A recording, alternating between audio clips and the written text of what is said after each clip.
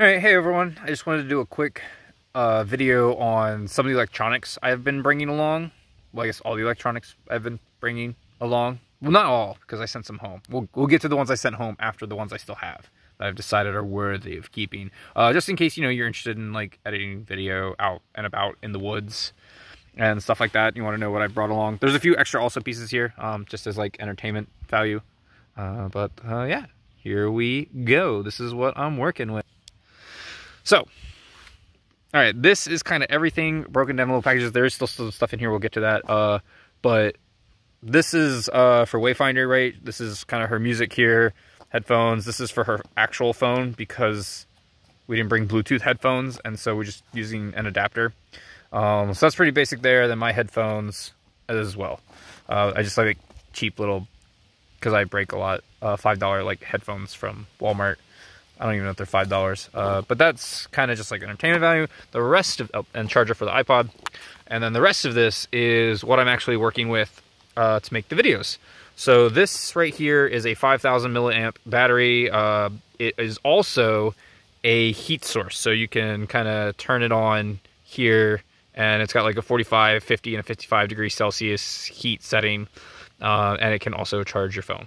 So that's mostly, we use it for heating emergencies for injuries, but it is also a backup charger if I start to run low on the main battery bank. This main battery bank is a 20,000 milliamp Xiaomi. I bought it because usually I would have gone with probably like an Anker, but I got the Xiaomi because some research I did said it charged faster than other devices. I haven't actually, though, noticed any actual charging faster time, and I mean like the battery itself charging faster, not that it charges your phone faster, but it's still, that research ended up being an error, but it's been serving me well. It's got, the charging port here. Apparently that's only for charging. It's, according to the manual, you shouldn't use it to charge your phones, but then it's got double charging, which can do pass through. So what it actually allows me to do is charge this, and then I can also charge both of our phones at once. I can get about 5.5 charges of a phone off of this battery. So basically, anytime we stop in for like a resupply, or like today we were getting water at a bathroom, and that bathroom also had a power outlet, I was able to just recharge it up there. But a lot of times, like, we'll go into a Walmart, and I'll sit outside at the Walmart, and I'll get my whole setup going, and then Wayfinder will go and do her shopping, and then she'll come out and we'll switch, and she'll watch this while it charges. It doesn't get it all the way back to full, but it extends the life for a while. And then basically when this runs out and we start dipping into this other one, or when this one gets to like 25%, we'll start actually looking for a place like, hey, we're going to take a Nero or a Zero, so we're not going to do any miles, and we're going to stop somewhere that actually has power, and we can get a full charge again. That when we can start, prolonging the inevitable. So I charge it with this cable here, and then it comes out of, I keep some cables in this like case here, just so that this isn't poking holes in the bag I carry it in.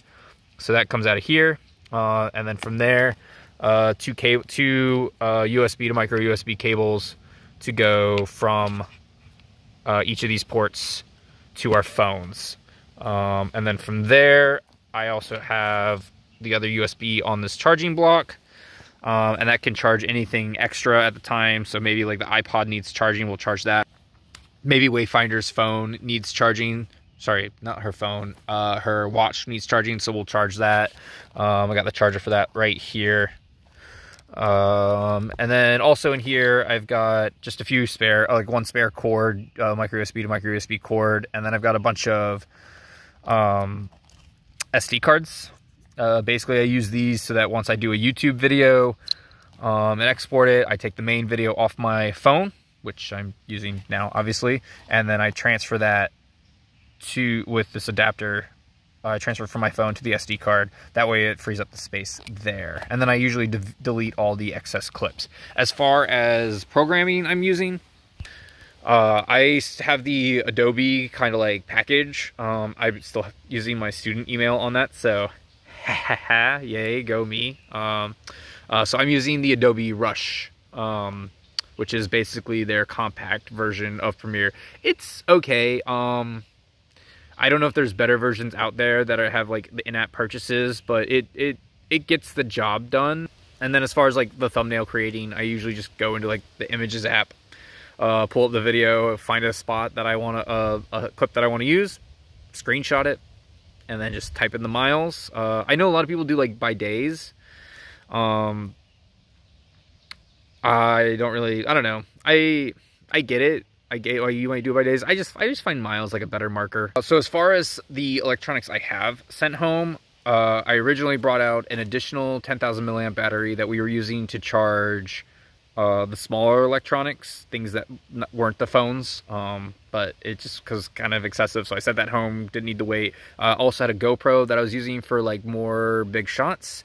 Sent that home too, because now I've just kind of like reduced it down to taking like pro mode shots on the phone if I want to like take a better image, and that's been, I think, working out okay. It's just like having like the excess options. I mean, if I had a like more planned out like shorter trip, I think they would be really good, but like for a through hike, I think it's not a medium you want. I just think the one capture medium and is all you need. So like for me, it's the phone. But if you were like maybe like gonna do all your editing when you got back, then maybe a GoPro would be better. But also the GoPro battery doesn't GoPro battery doesn't last as long. So I think the phone is better. I think it's been it's been just fine. I also sent back like a selfie stick because I thought I might need to take like some wider shots, and I sent back a lightweight tripod. Basically, I'm just like, if I need a tripod, I'm gonna find a nice convenient rocker in my backpack. This is kind of how that's going. Or Wayfinder will hold my phone, so like, you know, I have a handy extra set of hands there. I mean, your mileage may vary. If the tripod was like the most like the thing I was like the sketchiest on sending back, but I ended up deciding not to need it. Anyway, I'm kind of releasing this also just like as a buffer video. We're getting to some parts where I'm not sure, as we get further north, I'm not sure if like I'll be able to upload as often. And like there's still like a kind of tight timeline right now, and I want to be able to like, you know, get videos out to everybody, you know, at a decent consistency. So I'm kind of like pushing back the delay I normally have. So this is kind of like one of those things that's just like taking the place of that. So like, I mean, that's kind of like another thing with like editing video, right? You want to leave yourself enough delay to where you can kind of like consistently put out video. I know some people that are like really big on it. They put out videos like every day. They put out like daily videos, and I actually find that a little excessive. Like, you don't need to see me every day. And you're just going to binge this on the weekends anyway. So like, what's it matter? I'm just kind of like increasing the delay to a little bit longer just to kind of give me some time. The videos will probably still say the same length, but yeah. So hopefully not interrupting your regular scheduled awesome Rooster Wayfinder content. If there is a delay, don't worry. It's not like I've forgotten anything. It's just it's gonna get more and more difficult the closer we get to Maine. Have fun.